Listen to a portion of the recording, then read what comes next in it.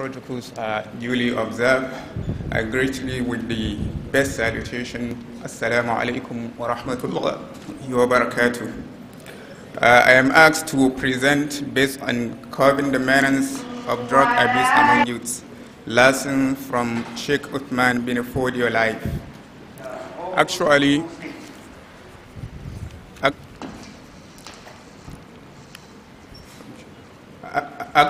I will like to emphasize more on the drugs, as we know that today youth are joining the trend of drug abuse. I will like by emphasizing on what the Almighty said in the Holy Quran. Actually, drug abuse has been since when the earth is created. That's why God the Almighty said in the Holy Quran during the time of the Holy Prophet, may peace and blessing of Allah be upon him, the companions came to him and asked him about wine, because they have seen how it has tremendously affected the life, personality, and behavior of the Sahaba. They came and asked him, and God the Almighty did not prohibit wine at once. It prohibited it in 3 stages. At the first time, God the Almighty said, after they came and asked Prophet, may peace and blessing of Allah be upon him, they asked him about wine. God said in the Holy Quran, chapter 2, verse 219, يَسْأَلُونَكَ عَنِ الْخَمْرِ وَالْمَيْسِرِ قُلْ فِيهِمَا إِثْمٌ كَبِيرٌ وَمَنَافِعُ لِلنَّاسِ وَإِثْمُهُمَا أَكْبَرُ مِنْ نَفْعِهِمَا. They came and said to the Holy Prophet, they are asking him of wine. Then the Holy Prophet said, قُلْ فِيهِمَا إِثْمٌ كَبِيرٌ. He said, in it there is a great sin, وَإِثْمُهُمَا أَكْبَرُ مِنْ نَفْعِهِمَا. And the sin is greater than just the desire or the excitement they derive from such intoxicants. Actually, since our people in Korea are not around, we a little like to put on their shoes and explain the excitement that leads to continue abusing those drugs. It acts on the dopamine receptors in the brain center, thereby releasing some hormones, some excitement hormones, of which someone will be high. One of the scholars, or let me say one of the singers of Jahiliyyah said, وَنَشْرُبُهَا وَتَتْرُكُنَا مُلُوكًا. After we have drink beer, it led us to be kings. And that is why in the field of psychiatry we have what we call hallucination. Hallucination is a state of which you will be overexcited. You will be seeing things not actually as they are. You will be hearing words not actually as they are being taught to you, but what? But because of you have altered your brain action, you have altered your brain function. When you drink those beers, actually you will hear some sound. They will come to you, or you will hear just a sound giving you some stagnant of granulosity. You will be over-exaggerated. You will be given so many commands of which you are nobody, you are nothing. But you will be what? You will be taken to a very high peak stage, of which you will might have even a sound from the earth commanding you that you are the last prophet. After all, the last prophet has been there for a quite very period of time. I have witnessed an event in the psychiatric, neuropsychiatric hospital in Kori local government, where a patient was brought in and he was interviewed. He was said that he is the last prophet. He was commanded to come, and he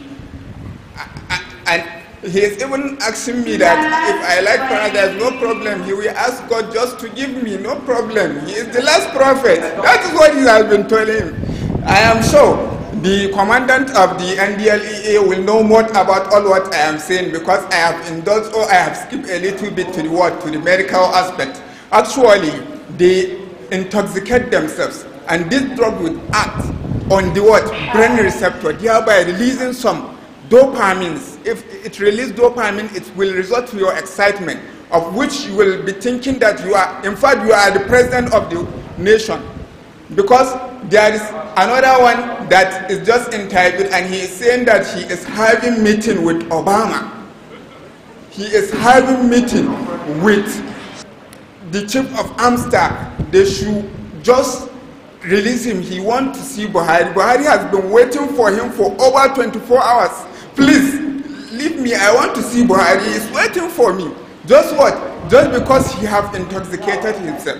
Some of these drugs include what? They include haloperidol, they include diazepam, pentazocine, and so on and so forth.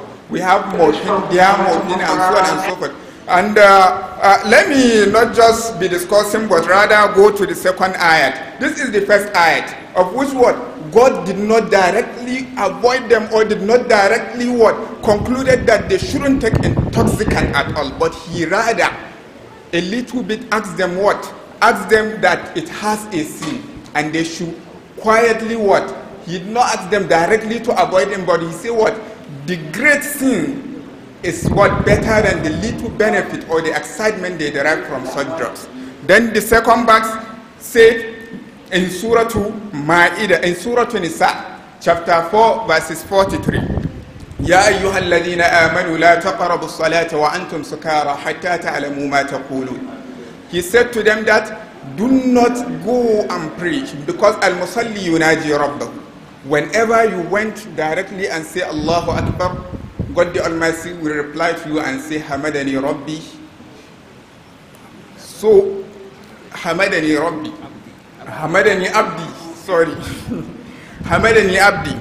So when you went to pray, you are what? Interacting with your Lord, and actually you have to be in a sense of what? Consciousness at that moment. So when they are going to pray, God revealed this ayat and say, يَا أَيُّهَا الَّذِينَ آمَنُوا لَا تَقْرَبُوا الصَّلَاةَ وَأَنْتُمْ سُكَارَى حَتَّى تَعْلَمُوا مَا تَقُولُونَ. You shouldn't go and pray unless you are conscious and you know what you are saying.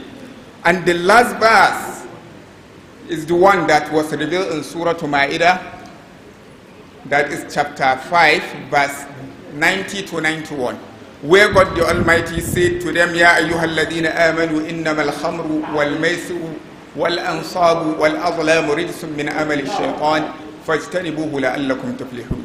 He said, indeed, O you who believe, إِنَّمَا الْخَمْرُ, indeed wine, وَالْأَنصَابُ وَالْأَظْلَامُ رِجْسٌ مِّنْ عَمَلِ الشَّيْطَانِ. And gambling and sacrification to others, they are all evil's work. So you should abstain from them. That is the last stage of which God was prohibited wine or alcohol. So even now, when you are interacting with someone that usually take alcohol, you can't just avoid it at once, because there is what? There is withdrawals, symptoms that might affect him, and he couldn't sit. You can only reduce gradually until he completely stop taking intoxicant. Actually, time is against us. I am rushing because of time factor. I would like to correlate what I have been saying with the life of our Sheikh, which is Sheikh Uthman bin Fodi. Actually, he is a great scholar, of which he has played a vital role toward transforming this ummah or this nation to become one of the great we have ever had in the West Africa. Actually, the statistics of this drug abuse today is about 15%. And this 15%, the total have resulted to about 4.3 million. Intoxications of the youth has become very rampant today. And we have so many classifications of these drugs, of which time will not allow me to explain them one after the other. We have the stimulant, we have the narcotics, we have the cannabis, we have the depressant hallucinations, we have the hallucinogens, we have the inhalants, we have the aphrodisiac. Not only drugs are being abused today, we have so many different substances that are abused. We have extractal of bird, extractal of lizard, extractal of even humans. It's, however, very annoying, as you might see a person just going directly to a latrine pit, bending down his head, just what? Just to inhale the toxic air that might be coming out from defecation of human. It's very annoying, actually. It's, however, the rapid stage of which this has been into our life, it is annoying, actually. Unless you visit one of the psychiatric hospitals, you will actually see what I am saying vividly with your 2 eyes. And God the Almighty said, وَلَا تَقْتُلُوا أَنفُسَكُمْ. Indeed, whoever involves himself in this act is as if he is killing himself. Because of what? Because whenever a man, God has created man to survive based on food and water.